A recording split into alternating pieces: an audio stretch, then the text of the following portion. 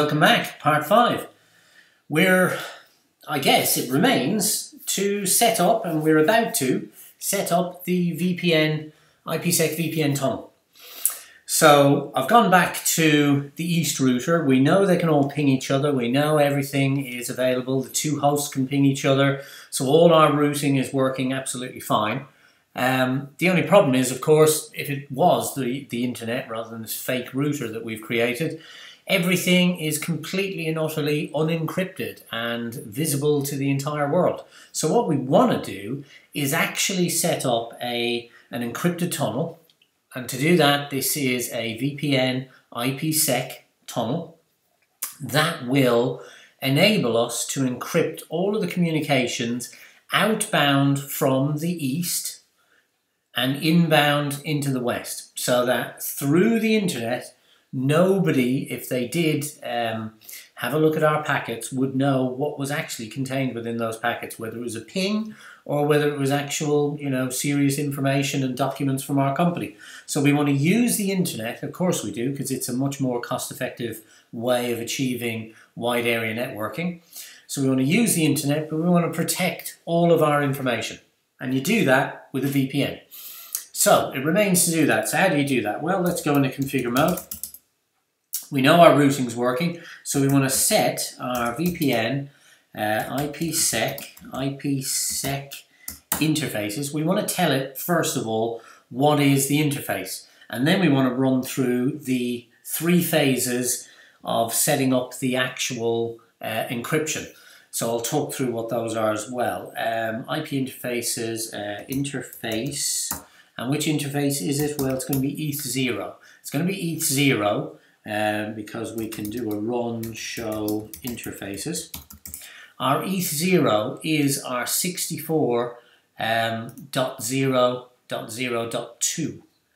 So we want to go outbound here, that's one end of our tunnel, and inbound on the other end will be the 38.0.0.2 on the west. But this is the east, so we're going to set it up on ETH0.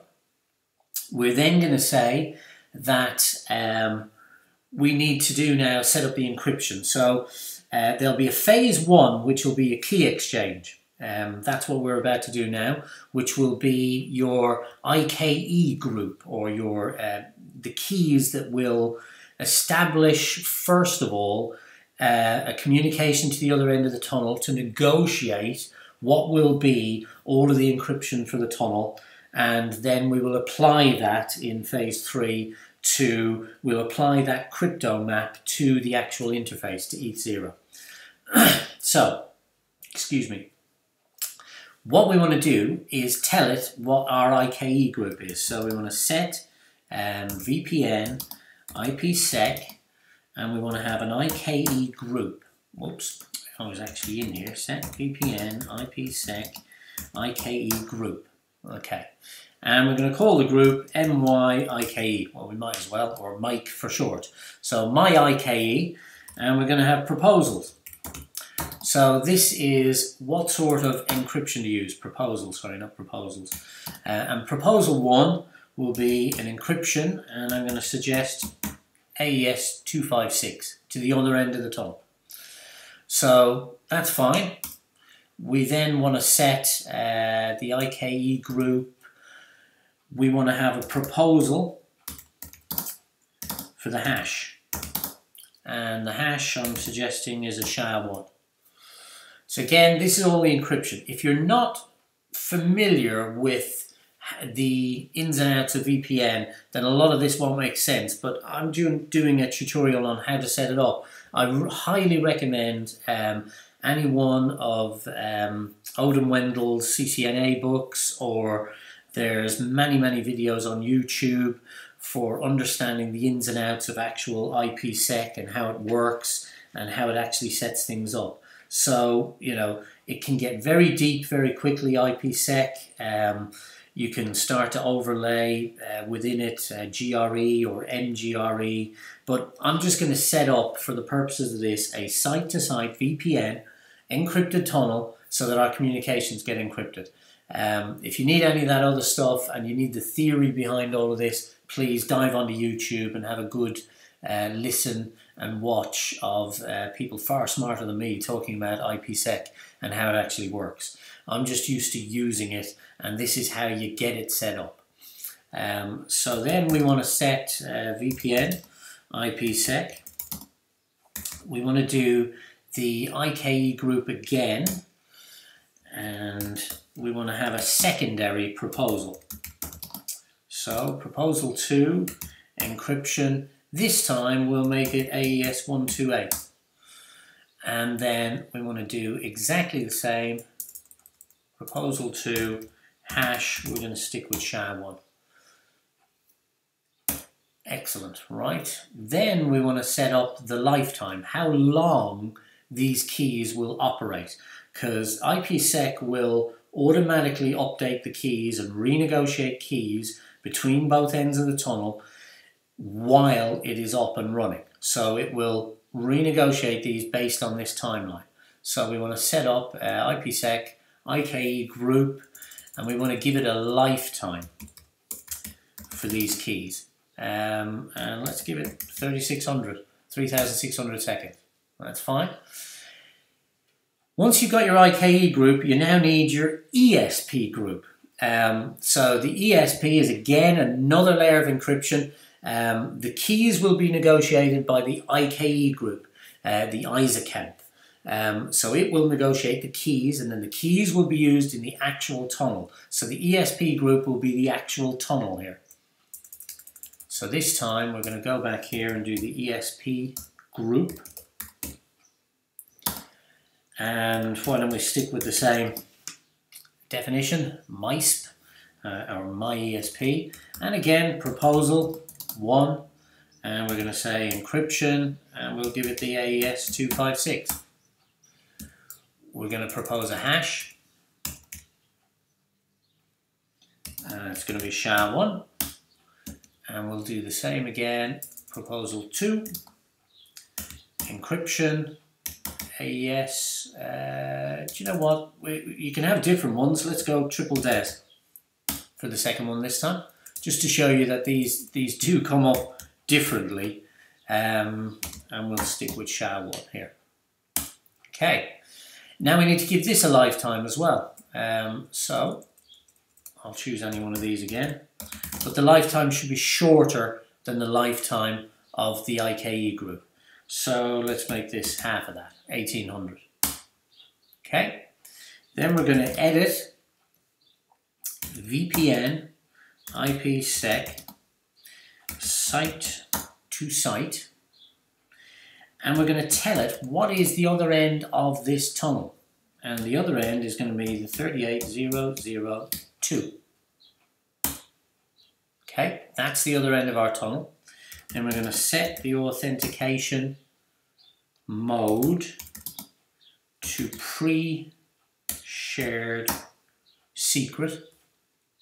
So we're going to have a pre-shared secret between the two of these. We're going to set, the authentication pre, now we're going to tell it what the secret is. And the pre-shared secret, well, why don't we make it tutorial 15. That's fine, so that's our pre-shared secret.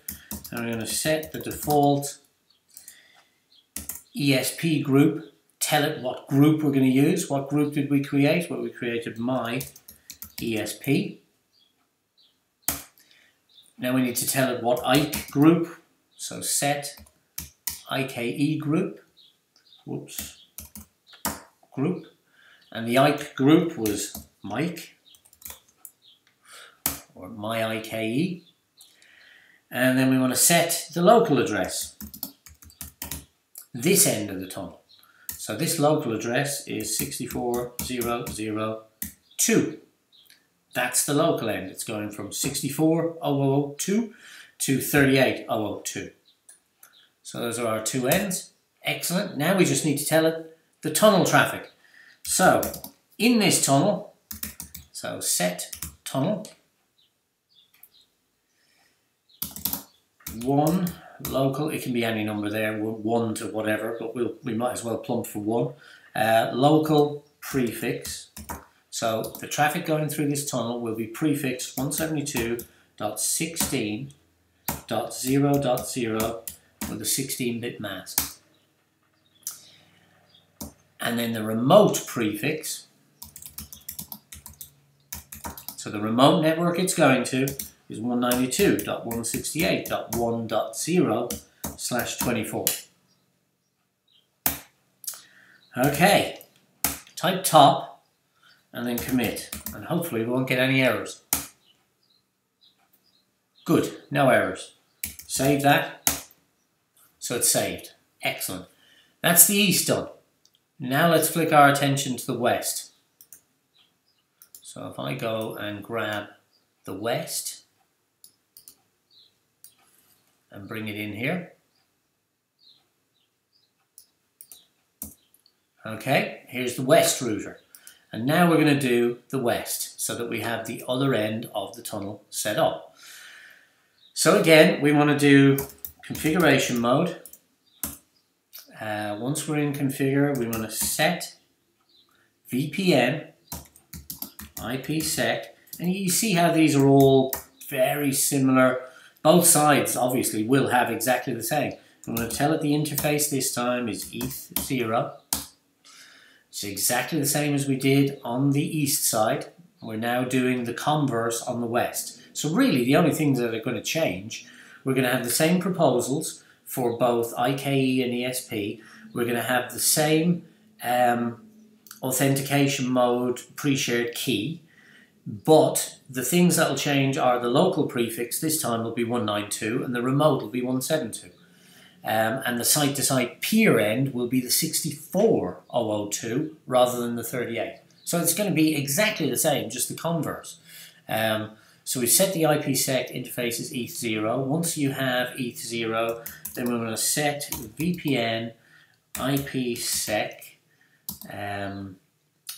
This time we're going for the IKE group. We're going to have exactly the same name, my IKE. Proposal 1, you remember what we chose for the encryption? The encryption was AES-256 on proposal 1. Proposal 1 hash was SHA-1. Proposal 2 encryption was AES-128, I believe. And proposal 2 hash was SHA-1 still. Yep. The lifetimes have to match 3600. Now we're into the ESP group. So ESP group, my ESP, proposal 1, the encryption was AES-256, the hash was SHA-1, yeah. The proposal 2, the encryption, we went for 3 DES, I think, just to mash it up a little bit. And then the hash was SHA-1 still. Yeah. The lifetime for the ESP was half of the lifetime for the other one, for the IKE. So it's 1800. That's fine. Edit. VPN, IPSec, whoops, site, whoops, if I could spell, site-to-site peer, and this time it's the 64002. That's our other end. We want to set the authentication mode as a pre-shared secret.